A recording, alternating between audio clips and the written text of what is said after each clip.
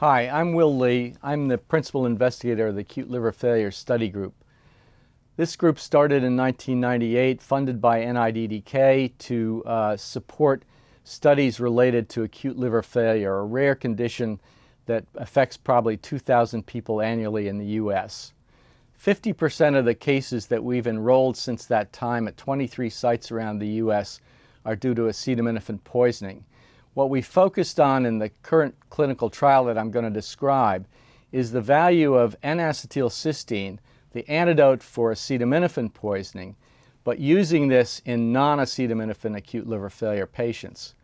Patients with acute liver failure typically come in very ill and frequently die or need a transplant, and that's why this is a crucial study.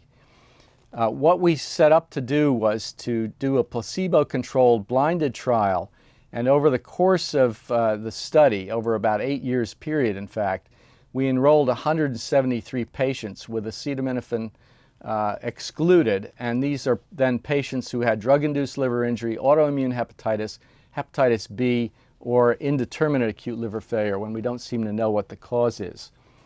These patients come in, they're encephalopathic, that is, they have some altered mentation, and they're very ill and are in the ICU, and they're begun on, in a blinded fashion, either dextrose and water only or dextrose and water plus the N-acetylcysteine.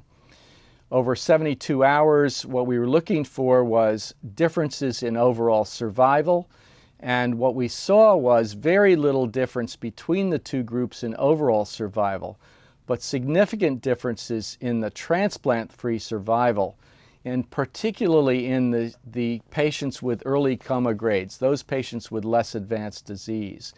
The importance of this study is that it gives us an opportunity to treat patients with early stage disease and to get some apparent benefit, decreased number of patients being transplanted, and improved spontaneous survival, that is, survival without transplantation.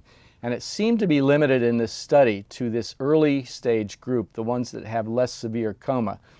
The reason being that the patients with more advanced coma either die or get a transplant, often within 48 or 72 hours.